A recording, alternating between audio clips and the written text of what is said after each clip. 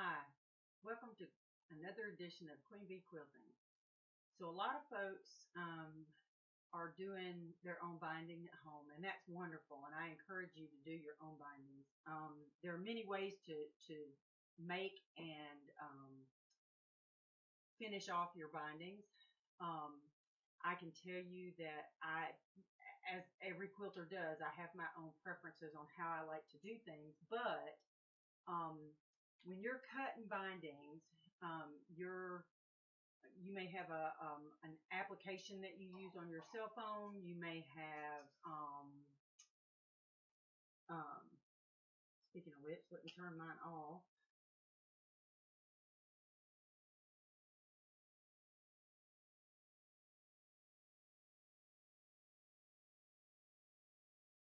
Let's turn my volume down. How about that? So we each have our own preferences and reasons for doing binding the way we do, and I just thought I'd show you some of mine. Um, I thought about it after I already started cutting, but I'm not finished cutting, so let me show you. I have made a small wall hanging for a class that I'm getting ready to do for this Highland cow um, through Queen Bee Quilting. So if you're interested at all in this little wall hanging, it's a good sized wall hanging. I don't know the exact measurements right off the top of my head, but it makes a cute little cow. So if you've got somebody that loves Highland cows, this is the class for you. Um, I even, because I'm a frugal and I save every scrap, I had enough cut-offs of my star points and my flying geese on the front that I had enough to make little pinwheel blocks to put on the back. So this is just an idea of something that you could do by saving your scraps. That's how we did, that's how we make things. We cut big pieces of fabric into little pieces of fabric and then we sew them all back together and make another big piece of fabric.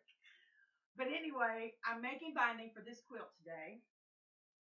So I'm going to put this in the background so you can continue to look at that. So you need to know the measurements of your piece, so you know how much fabric you're going to need um, for your border or for your binding on your quilt. And so you should measure your quilt, measure your piece, your finished piece. And so right now mine's 40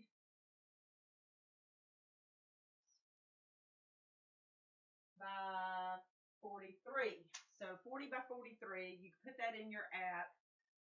Or you can just eyeball it like I'm doing, because none of mine is wider than a width of fabrics of standard 44-inch fabric, 43, 44-inch fabric. So I'm just going to cut 4 strips. I've already cut 3 off camera, and so I need 1 more, and then actually I need 2 more, and I'm going to tell you why. Um, I'll tell you why in just a little bit. So when you're cutting fabric, there's different widths that you need to cut your strips, or you can cut your strips. You can cut a 2-inch strip of fabric. You can cut if you're going to do what's called the French fold method, I think, which is where you take a piece of fabric, and this is an over exaggeration, but I'll demonstrate what I'm talking about. So you'll sew a piece of fabric, you'll take a strip, it gets folded in half. Let me get a scrap piece. Just so happens that I have some right here. Small, small, small. Okay, this is a good piece to demonstrate. So you take your strip, you iron it, fold it in half and iron it. Okay, you fold it in half 1 time. What you do normally is you take your piece. What am I going to show you? I have lots of scraps of fabric laying around. But what you would do is you would take the raw edges, not the fold, and you line it up with the raw edge of your finished piece. Okay? Just like this. And I'm going to use some pins. I know, I'm a pinaholic. So we'll put some pins in here. And you're going to sew that Maybe I'll put a pin in here. At a 1/4 inch, just like we do for everything else when we quilt. And you're going to sew it at a 1/4 inch. Okay. You're going to leave a tail about 10 inches long, and you're going to sew this seam right to the top. Let me use another pin so I have enough pin pieces to show you what I'm talking about. Go through there. Come on. Come on, come on. Close enough. Okay, so then you've got it stitched on. What you'll do is you'll take that and fold it up. And I will tell you, a lot of people sew this, they attach it the first time to the back of the quilt, and then they fold it over, like I'm getting ready to show you. You fold it over one time, and that catches the raw edge of your quilt. Now, if you use a 2.5 inch strip, you may have some space left in here between the edge here and the fold of your new binding. And what that does is it encourages, if you use this quilt a lot, or this wall hanging like a blanket, and you use it a lot, where it's going to start to fray and to thin will be on this finished edge. So I like to have 2 layers of fabric there to make it a little more durable, which is why I prefer this method, because I end up giving a lot of my quilts away. I make them as gifts, and I do make a lot of bed quilts. I don't make as many wall hangings because I like stuff on my walls, as you probably can see behind me, and most of my walls are already covered, although you do have to redecorate from time to time. So anyway, I might be making a few more wall hangings in the future. But there is another method that you can buy manufactured binding. Let me find another piece of binding. Short piece. And you can take and cut that piece of binding, fold it up just like we did this first one. Okay. Fold it and iron it in half, which is what I have done with this piece. I just pressed a fold, ironed it in half. But store-bought binding comes in what they call a double fold. You fold it in half, and then you fold it in half again with the raw edges in the middle, and then you create another little fold. If I were to press it nice and neat so that it stays, hit it with a little spray starch or fabric sizing starch combo, whatever your brand of choice is. That creates what they call a double fold binding. I think it's called a double fold binding. I have to verify that for you.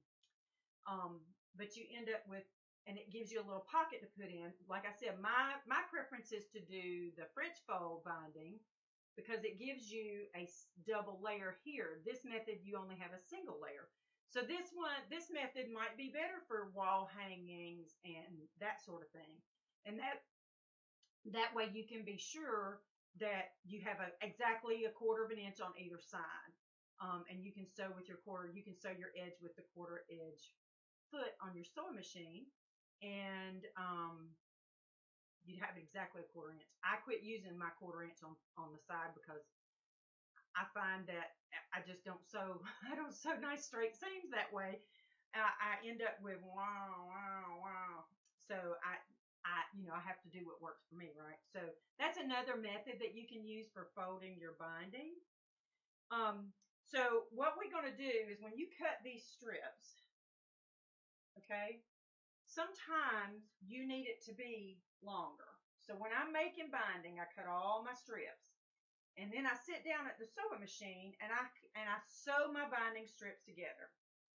So when you're sewing binding strips together for the edge of your finished piece, your quilted project, you can do it one of 2 ways. If you don't mind having a big bump, if your fabric is fairly thin, you can sew it with a straight seam. Now, again, the only reason I did this one this way is because it was a fairly thin fabric, and I know that when I get ready to sew this, if I do the French fold method, so now right here at that little section, I have 1, 2, 3, 4 layers of fabric for that little 1/2 inch on either side of the quilt. But now when I get ready to fold this up and over my quilt and I'm going to sew it again, I end up quadrupling or tripling the number of layers that my domestic sewing machine has to sew through, which is why when you're sewing binding on, you want a heavy duty needle in your machine. So you need to be sewing with a denim needle, or I think that's what's called as a denim needle. So it's a heavy duty denim needle, like a 9014 in your domestic machine. So the other method for joining your binding strips together, obviously, now I haven't done that yet, but to join your pieces together, you're going to take right sides together, and you know the right sides because your fold is on the same side facing each other. And you're going to take one piece in one hand, one piece in the other hand. You're going to line your edges up. And now they're not exactly lined because I've got the selvages on here, but we'll pretend like this is cut. And what you're going to do is you're going to line them up so that they crisscross and your edges are perfectly lined up on these two sides. And then you can pin that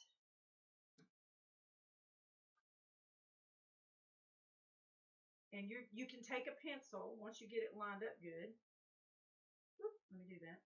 Line it up good.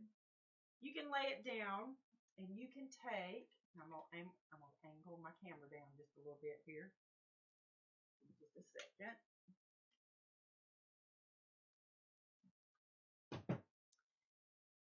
I mess up in here, don't I? Okay.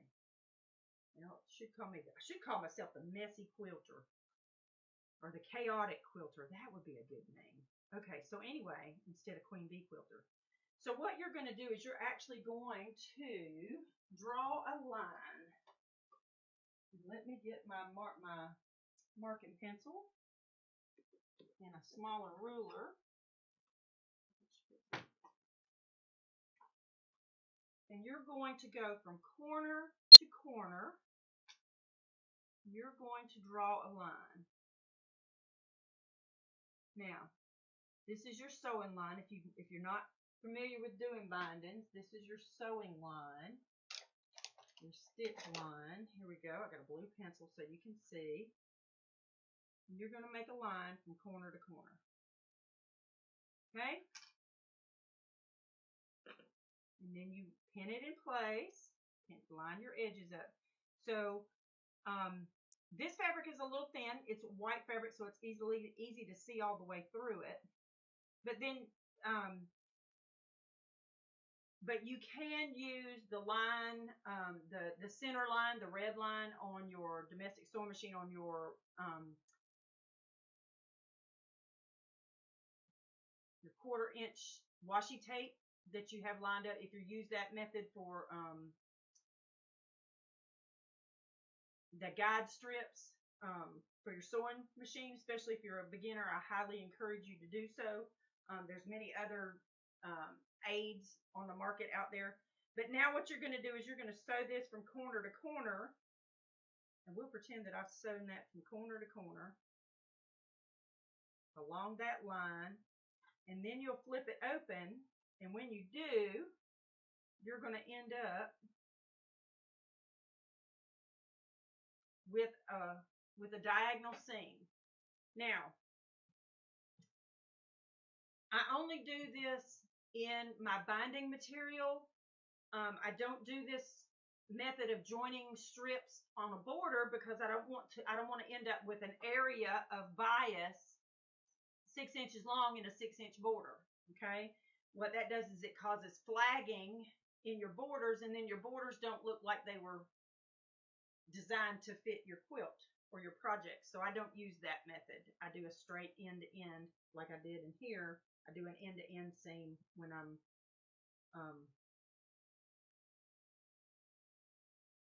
where'd that seam go? There it is. I do an end to end seam, in my borders. Okay, and this may have been designed for a border fabric, and that's why it's end to end, because most of the time I do this to join my binding. Okay, but we are talking about binding, so let me get back to binding and not borders. So you will trim the excess away at 1/4 inch on the back and press it nice and flat. Press your seam open, okay? And so you want, again, anytime you're pressing a seam open, or you know you're going to press your seams open, you want to reduce your stitch length to a smaller stitch length. That way, when you iron them and press them open, and you put that seam under pressure by pressing it open, your threads won't show. Your individual thread will not show as a stitch in between your layers. It also gives a little strength to that seam. So now what you would do is you're going to sew it wrong side. You're going to put it together wrong sides together. But what I want you to see is that by doing it this way, you end up with fabric over here and then fabric over here. And the only place that it really is a lot of layers of fabric is on this part right here, this part of the binding material. Your layers are spread out over a larger distance, so that way your domestic machine won't struggle so bad to go through these. Now you still need to use a heavyweight needle, okay? It's just best for your machine, because you don't want to tear your machine up just because you or bust a needle because you didn't use the appropriate size needle. Okay, so that's why we do that, is when we're going to sew over top of this, and then we may sew over top of it again. And if you've got a large project, you're going to have multiple seams. Okay. Okay, so that's how I connect my binding and how I make my binding. And I can show you a trick here in a little bit to once I get my binding all the way around my project and I've gotten it attached, I can show you how to do the corners. I'll show you how to do the corners to have a nice mitered look on your corners, and